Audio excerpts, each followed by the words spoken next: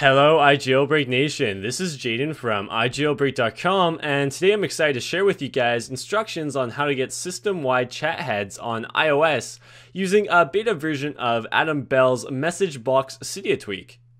If you haven't been keeping up with Facebook's recent announcement of a Facebook Home, the social networking giant recently released an operating system overlay for Android that results in an Android smartphone experience centered around Facebook.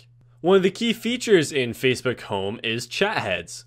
Chat heads are an easy way to message friends via SMS or Facebook Messenger on Android from wherever you are on your handset. When you get an SMS or Facebook message, a chat head will appear and follow you until you reply to the message and dismiss it.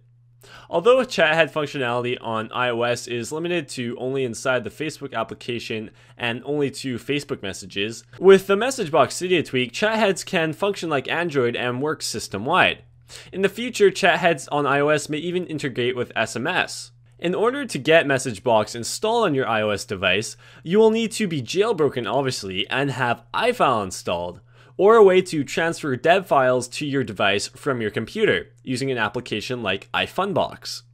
In this tutorial, however, I will be using iFile.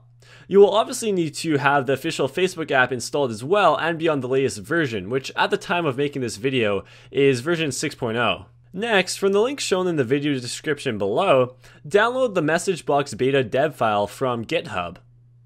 Finally, open the file in iFile and install it. Once it has been installed, reboot your device. When your device turns back on, open the Facebook app, initiate a conversation, and you should see a chat head appear. You can now press the home button and watch the chat head follow you around iOS. This includes inside of applications. If you tap the chat head, the conversation will open, and if you tap it again, it will close. You can also drag the chat head around to anywhere on the screen and remove it by tapping and dragging down to the bottom portion of the screen. Remember that right now MessageBox is in beta and does have occasional hiccups. The full version will be released on Cydia shortly, and I will be sure to let you guys know when it's released on iJailbreak.com and of course our YouTube channel. Make sure you let me know what you guys think of MessageBox beta in the comment section below. Like the video if you enjoyed it and share it with your friends. This has been Jaden from iJailbreak.com. Make sure you check out the site for more Cydia tweak reviews and tech news.